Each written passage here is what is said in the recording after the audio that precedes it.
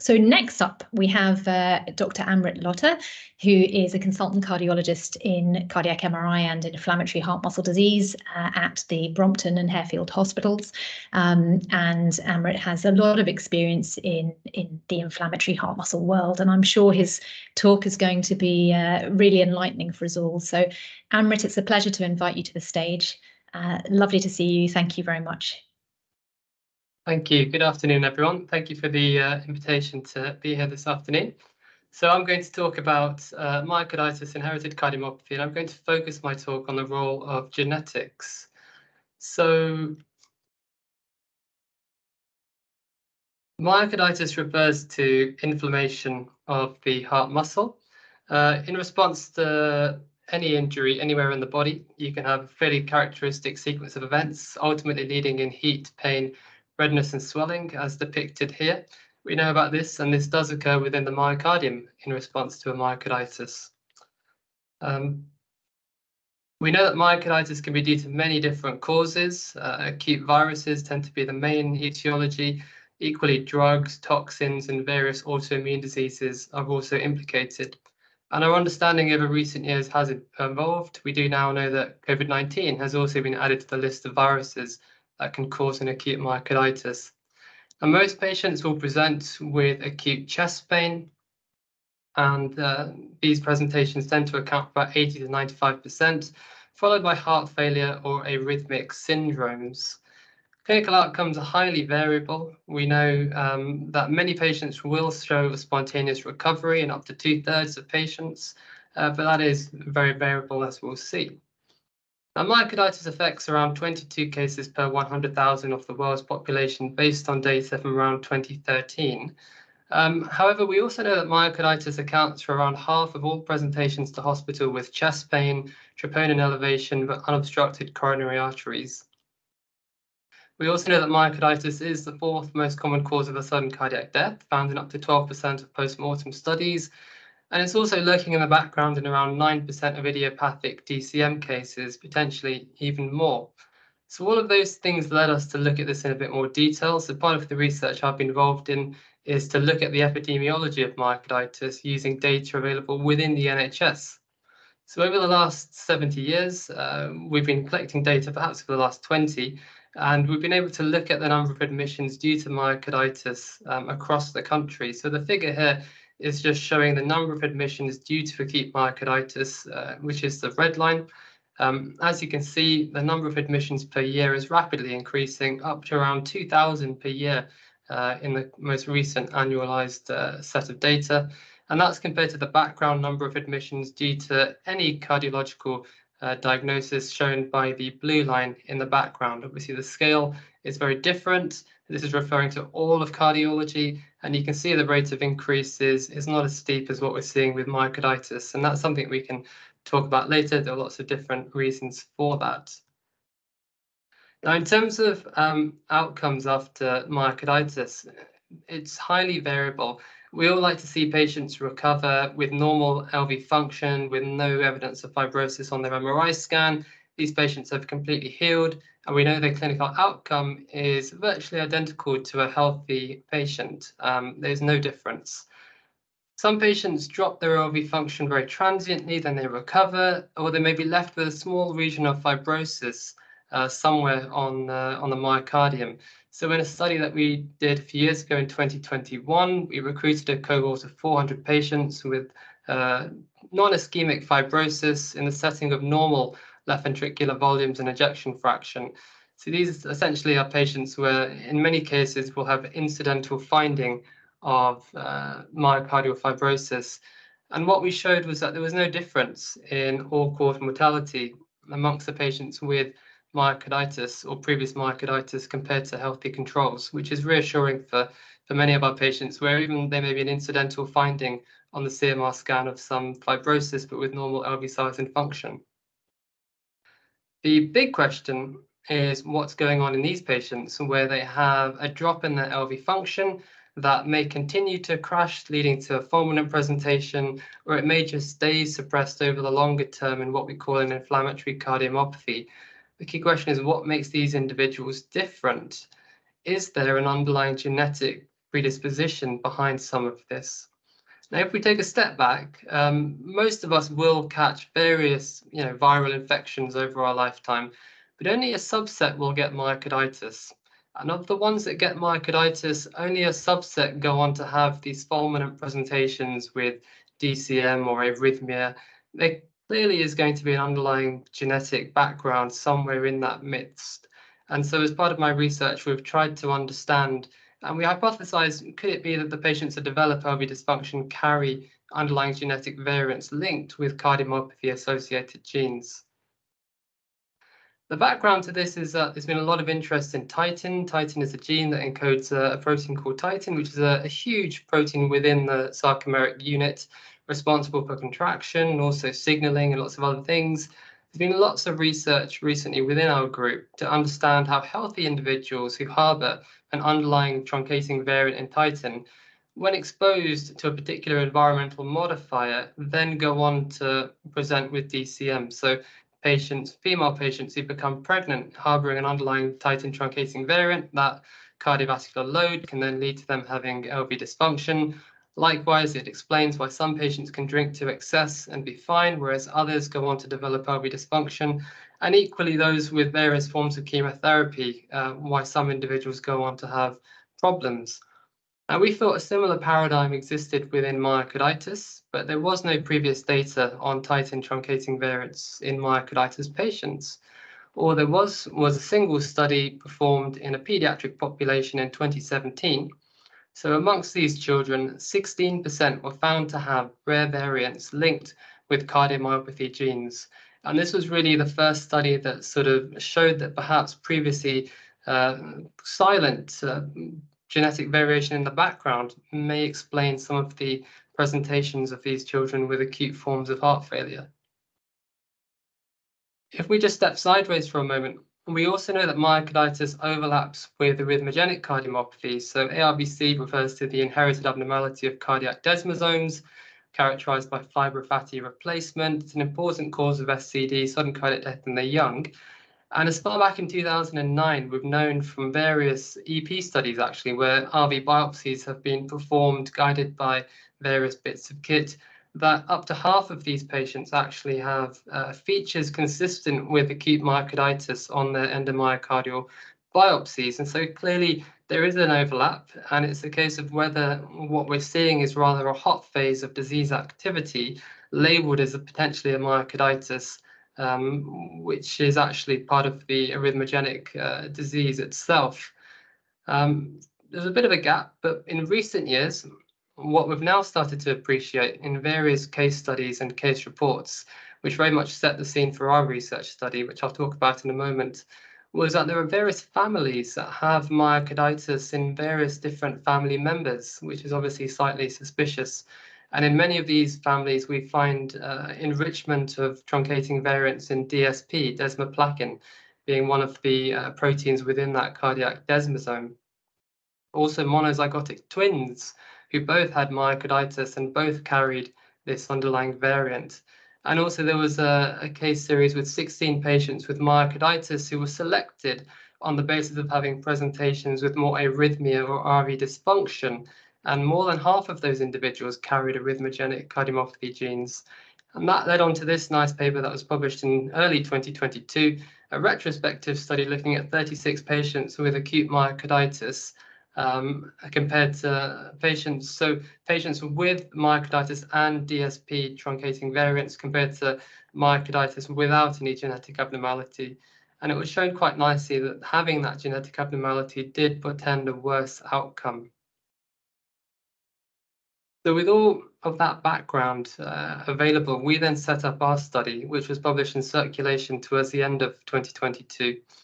This was led by Professor Sanjay Prasad, James Ware, Stefan Heymans, and we had various other collaborators involved as well. And this formed the basis of my PhD project. So I recruited 230 patients with acute myocarditis from across northwest London over a sort of 2.5-year period. All of these patients had a CMR, which confirmed acute myocarditis as the entry point into the cohort. In parallel, our collaborators in Maastricht in the Netherlands recruited 106 patients with acute myocarditis confirmed on an endomyocardial biopsy. And we also leveraged a previously recruited cohort of healthy controls, so over 1,000 healthy controls with no evidence of myocarditis on a CMR scan. We performed next-generation DNA sequencing on all of these individuals and looked at the burden of rare protein-altering variants in 11 DCM genes and 5 ARVC genes listed here. These are the genes which have the most robust level of evidence linking the gene abnormality with cardiomyopathy, so that's why we chose these.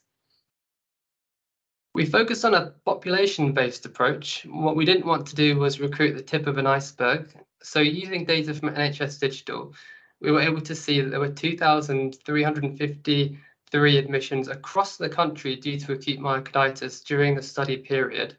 Most were men, median age of 40. And using that data, we were able to work out that what we recruited was actually 66% of all of the available hospital admissions in our patch of London during that study period.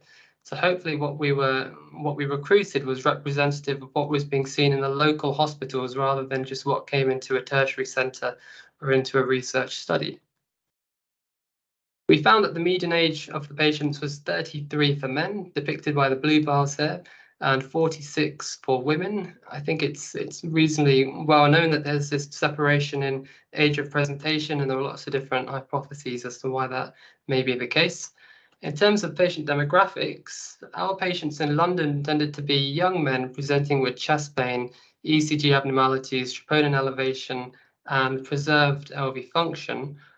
In contrast, the patients in Maastricht, because they were mainly recruited after a myocardial biopsy confirming CMR, they tended to be slightly older with reduced LV function, a median of 36. So that was quite an important difference between the two cohorts. In terms of the results, what we found in London was that 4.8% of cases, these are myocarditis cases, all comers, had rare truncating variants in cardiomyopathy-associated genes. So that's 1 in 20 patients. If we think about that for a minute, myocarditis hasn't really been traditionally considered as a genetic condition, but here we are finding 1 in 20 patients, unselected patients, have underlying genetic variation linked with cardiomyopathy. Looking at the results in a little bit more detail, in London, we found that the most prevalent gene abnormalities were found within arrhythmogenic cardiomyopathy genes, specifically truncating variants occurring in 3% of our cohort. And that was a significant enrichment compared to healthy controls with an odds ratio of 8.2. We also saw a little bit of variation in the DCM genes, but not reaching significance. And again, the London cohort had predominantly preserved ejection fraction. In contrast, in Maastricht, we saw most of the variation in the DCM genes, 9.4%, specifically within titin, thereby confirming our original hypothesis. So these patients had reduced LV function, and they did have a significant enrichment of titin truncating variants. We just look in a little bit more detail at the individual genes. So for DSP, which we found to be particularly prevalent in London, some of the scans for these patients are shown here. So the images across the top are T2 stir sequences, showing cross sections through the myocardium, and you can see these regions of brightness here refer to the presence of myocardial edema or swelling within the heart muscle. And the bottom images show late enhancement, which corresponds in the same area. So these are fairly typical images for patients with acute myocarditis. All of these patients were young men. They all presented with a similar pseudo-infarct type presentation with normal ejection fraction both at baseline and at 12 months, with no other clear features of arrhythmogenic cardiomyopathy and no family history of anything concerning, so no other clues in the history.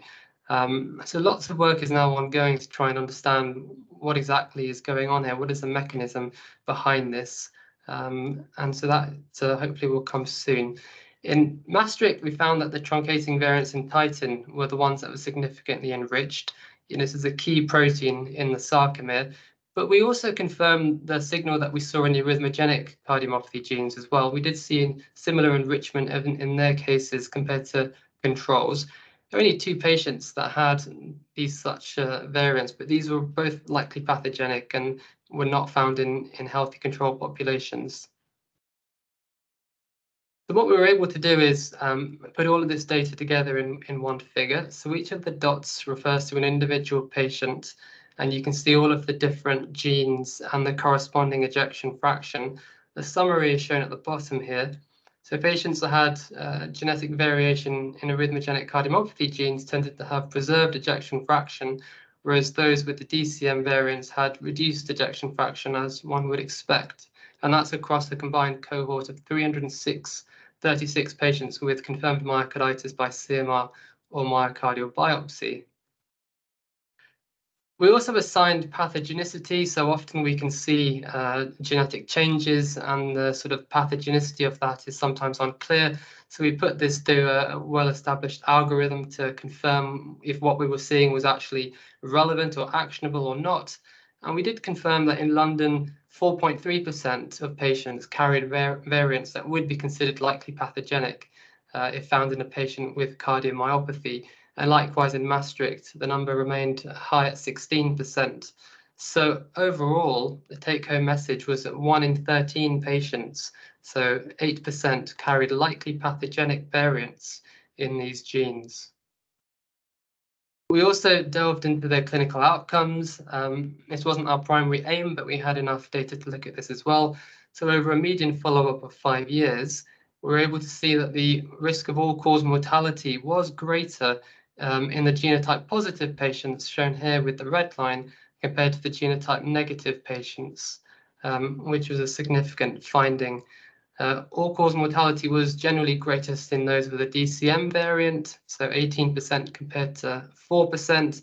And major arrhythmia was also slightly increased in those with an arrhythmogenic cardiomyopathy variant, but didn't quite reach significance.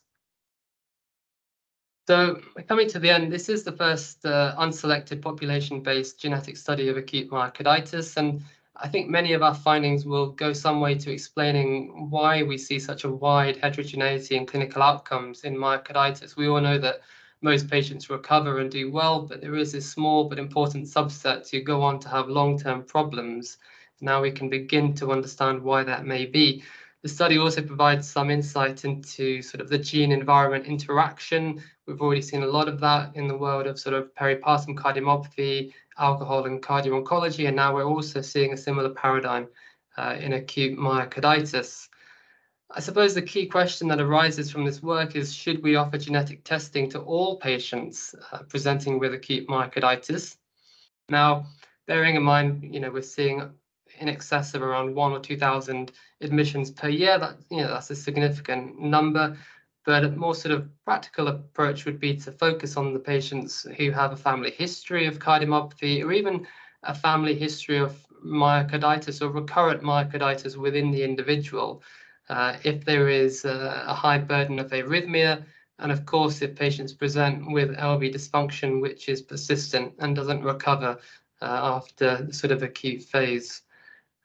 This, of course, has implications on clinical management, risk prediction, the need for ongoing surveillance, and one could imagine that there probably have been many patients over the decades with acute myocarditis who have been seen and discharged, and the opportunity to actually identify an underlying cardiomyopathy has been missed.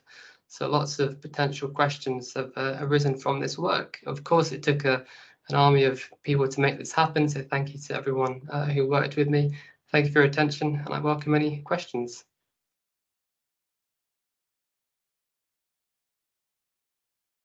Amrit, thank you very much. That was excellent. Thanks for this excellent presentation in a condition actually that has many faces, but perhaps the same pathophysiological pathways, to some extent at least. And we have many more to learn regarding the genetic background.